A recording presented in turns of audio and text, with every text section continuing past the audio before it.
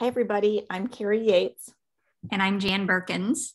And we are the authors of Shifting the Balance, 6 Ways to Bring the Science of Reading into the Balanced Literacy Classroom.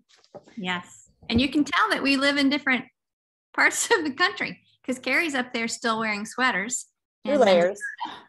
Yeah. And I'm down here in Georgia where it's already getting pretty hot. Yeah. So there is a lot of conversation these days about decodable texts. There is. And a funny thing happened when we wrote Shifting the Balance. We developed an example of a decodable text, and we crafted it ourselves we didn't want to violate anybody's copyright, and we just wanted to kind of have something that we could put together on our own. And so it was called the Pup Can Run. Yeah. And the fun thing that happened with our example of decodable text that also supported sense making and, was a fun topic for kids to think about.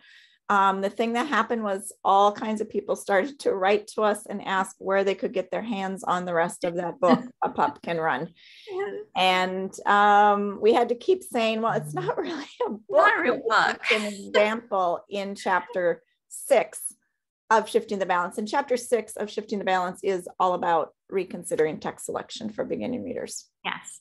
And it makes the case for texts that are decodable, which theoretically all texts are decodable, but even more importantly, that they're aligned to where students are in their growing knowledge of phonics. And so in addition to being decodable, they need to be aligned.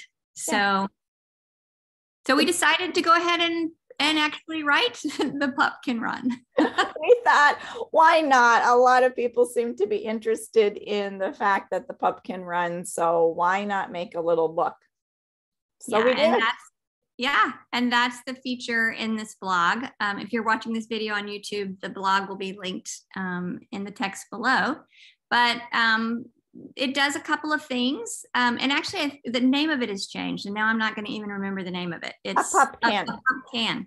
Yeah. So a pup can. As you know, a pup can run, but a pup can do many things. Lots of things. Yes. Yeah. A pup can beg, a pup can dig. Yeah.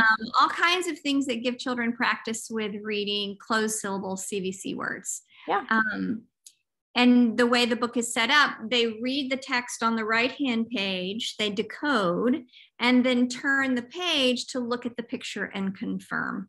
Which really supports the ideas in Shift 5, which drive us to really ensuring that students decode first and rely on meaning and context only to confirm what they have decoded. Yes. So we made this book available, and it's not for sale. We just want you to have it. And we made it available in a few different formats. Yeah. It's in a flip book. So you can project it and flip the pages up on the screen. My favorite part of a flip book is when you turn the page, how it goes and it makes that slurping sound.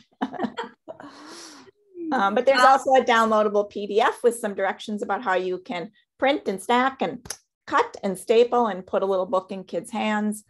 And we made a few other tools that could support some independent practice, some writing, and so forth with the concepts in A Pup Can. A Pup Can Run, but now the name is A Pup Can. So we hope you enjoy it. We're excited to share this little book with you. Yeah, and again, it is definitely a decodable book, and you'll have to decide if it is aligned with where your students are right now in their progression of learning to decode our written language of English. So have fun with a pup, and a pup can. Pup can do stuff. A pup can do stuff. Bye, friends. Bye.